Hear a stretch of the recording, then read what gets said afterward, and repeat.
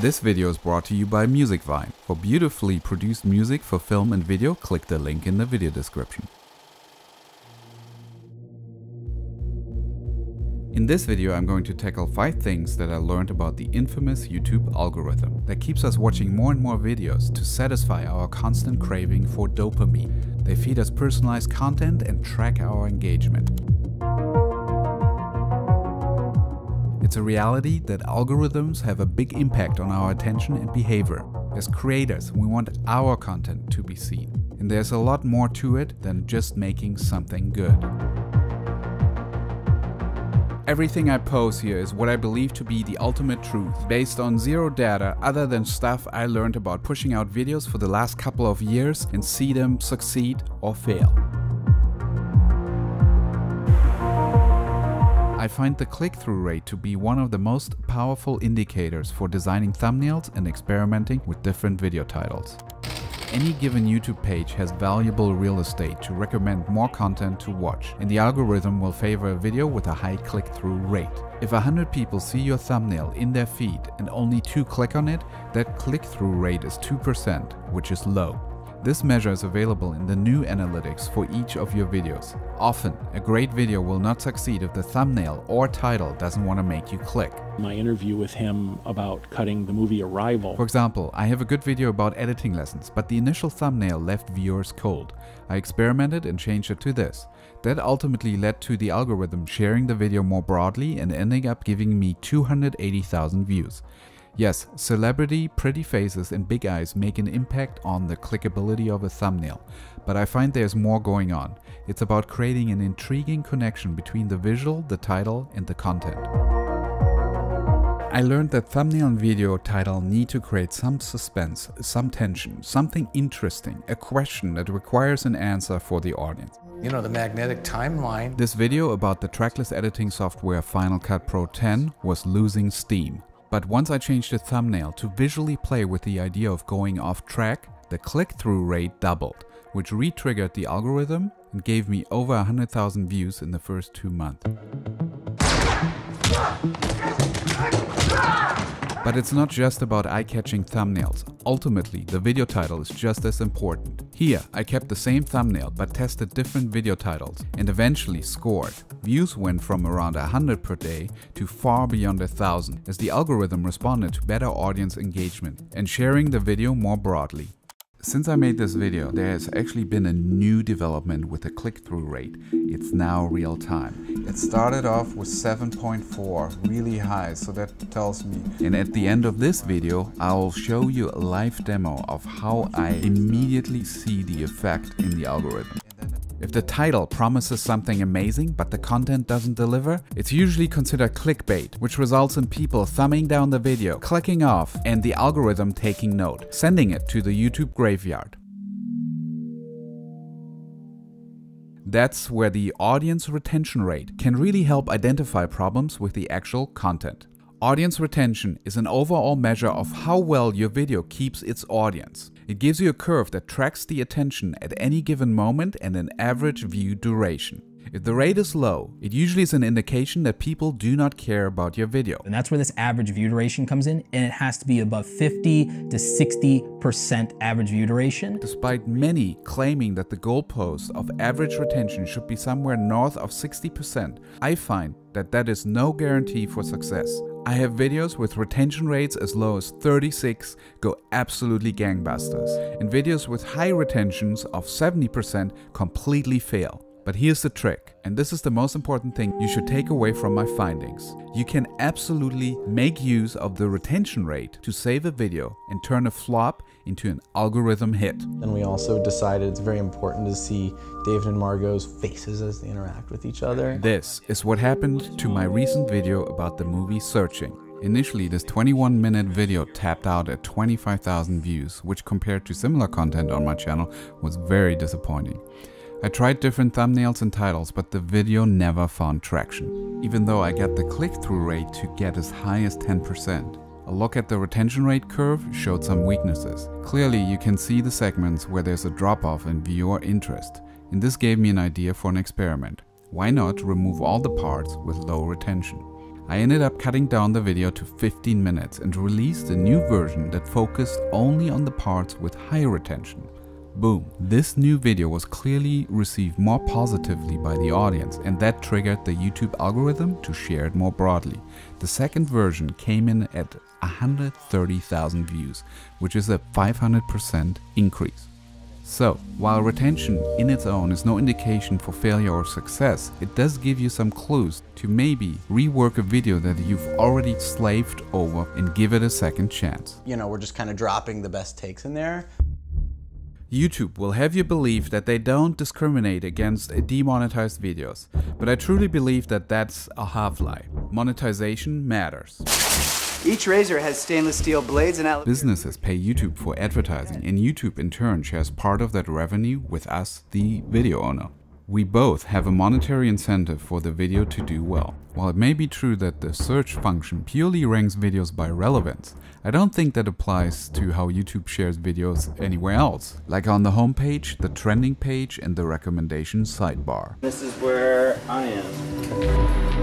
When my video, What It Takes to Edit a Big TV Show, dropped off in views, I added another ad in the first 4 minutes of the video. I went from a few thousand views to 460,000 views. The CPM, the cost per 1,000 views, might vary from niche to niche. For the filmmaking genre on YouTube, I find that anything above $10 per 1,000 views seems to be favored by the algorithm. Now, for my video, as soon as the CPM dropped below $10, views slowed down. Once I added the additional ad, the CPM jumped back up, created more revenue per 1,000 views, and the algorithm kicked back in. Views started to skyrocket. Cussing cuts down on ad dollars. I mean, look at this shit. This fucking logo looks expensive as fuck. Christian, a fellow YouTuber who has a channel about fashion advice, once told me that he used to cuss and swear in his videos. Coincidentally, he didn't use profanity in one of his videos, and suddenly his views. Jonah Hill style, it's very simple, minimal. Since then, he found all kinds of creative ways to avoid saying Fuck that, you know? And now he's raking in 6 figures on YouTube. Sweet niblets. Gosh darn it. Gosh dang it. Damn. YouTube itself put out a video describing exactly what their foul mouth policy is. Those are the type of words where you want to keep them out of the title, you want to keep them out of the thumbnail, and you want to avoid using repeatedly at the beginning of the video. Okay. What the what? So keep your titles clean, and at the very least, don't swear in the first minute of your video. Bleeping is great. You're safe to monetize. Creators often feel pressure to upload more and more videos in order to stay on the infamous YouTube treadmill. They're afraid that if they take a break, they lose their audience and fall out of favor with the algorithm. At the beginning, I too uploaded several times a week, then weekly, then only twice a month. Now I have no schedule. I find this pressure to constantly upload to be overrated. Yes, early on it's good to do a lot of videos to build up your craft and figure out what works. But quality trumps consistency, and I find that whenever I uploaded a good video, the algorithm is right there to push it out to all my subscribers and even more so to non-subscribers.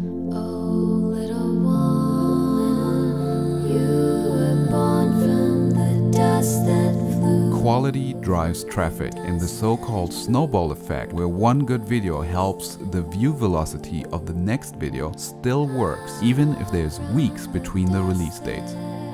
At this stage, I completely disregard the treadmill and purely focus on making videos that keep me excited and hopefully the audience as well. It's a huge visual effects film.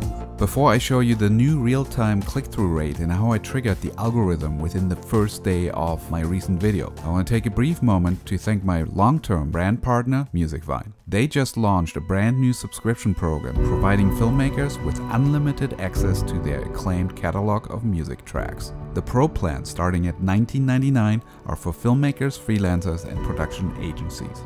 The Creator plans starting at $13.99 are specifically tailored for YouTubers, personal social media, and other creator platforms. Now, to celebrate this launch, Musicvine are giving away pro filmmaking kits, including a DJI Mavic 2 Pro drone 2 DJI Ronin-S gimbals, and 3 Zoom H5 audio recorders. To enter, simply sign up to any MusicVine subscription plan before December 12th and tick the box Enter Price Draw at the checkout. Back to my latest video and what happened in the first hours of the launch. Since I started doing this video, there have been actually some updates on the way that YouTube measures data. It's a lot more real time and it's great. It really empowers you, even more so, to be able to immediately see if your thumbnail, your title is working, if your video is good quality. Let me show you what's going on.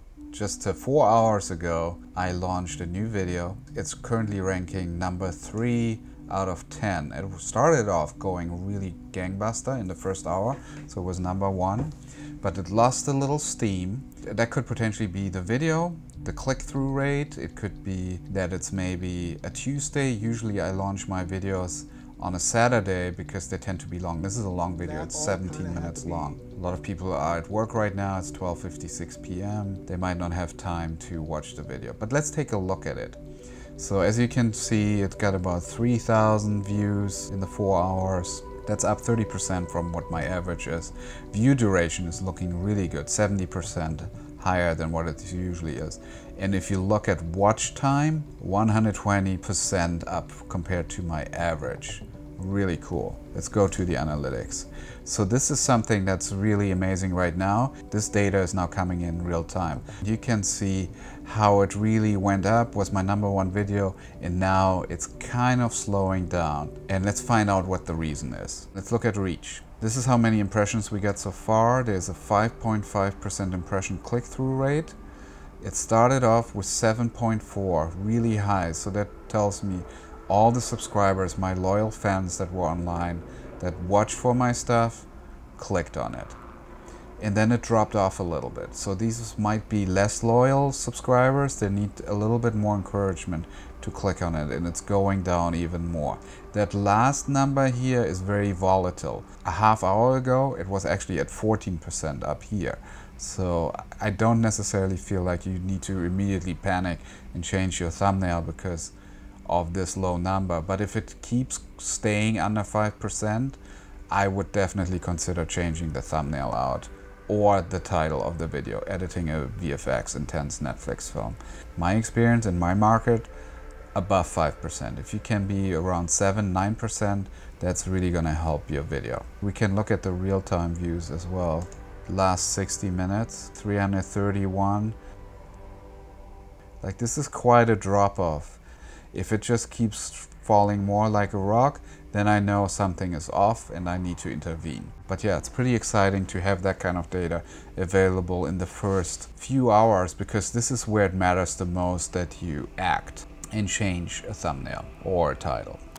So within the first 12 to 24 hours, I knew I had a problem here, and clearly it was the click-through rate. The good news is, because of the real-time data, now I could fix it within the first day instead of waiting 1 to 2 days to be able to assess and then make changes. And then you would have to wait again a day or two before you could make the next change. I've been tweaking for a while and I finally was able to find a thumbnail that works, I think.